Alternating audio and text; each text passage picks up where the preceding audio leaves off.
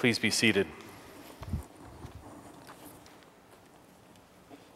Each week, we gather together to corporately confess our sins before the Lord. As we pray this prayer, consider all the ways in which it individually applies to you, but it also applies to us corporately. And when we confess our sins, it reminds us of our need to run to Christ, to go to Jesus, knowing that our sins will be forgiven when we confess them. So let's together pray the prayer that is printed in your bulletin. God of love, it is your will that we should love you with heart, soul, mind, strength, and our neighbor as ourselves. But we are not sufficient for these things.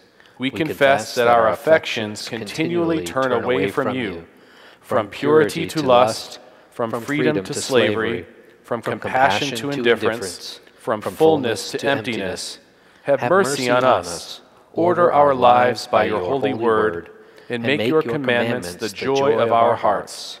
Conform us to the image of your loving Son, Jesus, that we may shine before the world to your glory. Amen. Now take this moment for individual silent prayer of confession.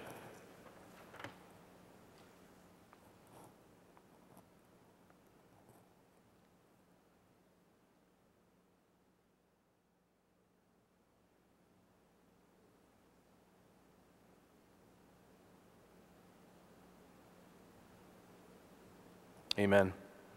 The prophet Micah speaks gospel truth in Micah 7. Who is a God like you, pardoning iniquity and passing over the transgression of the remnant of his heritage? He does not retain his anger forever, because he delights in mercy. He will again have compassion on us, and he will subdue our iniquities. You will cast all our sins into the depths of the sea.